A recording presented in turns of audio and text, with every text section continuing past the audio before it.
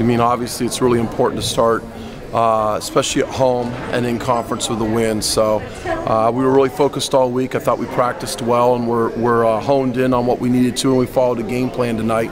Obviously, you know, things got a little sloppy at the end. I'd like to have finished a little stronger, but I was proud of the guys. I think just starting any season with the win is good. We have a new team, so you know, us coming together in the first conference game shows that we've been working hard, getting our chemistry down for later on in the season.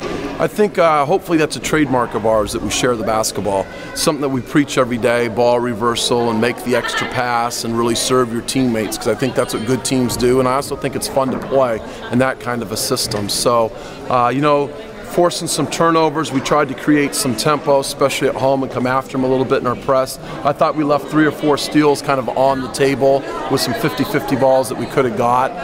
But you know, I thought overall we played hard, and that's what we were looking for, is to play hard. We need to play as smart as we do hard, and then maybe we'll have a chance to beat somebody like APU Saturday.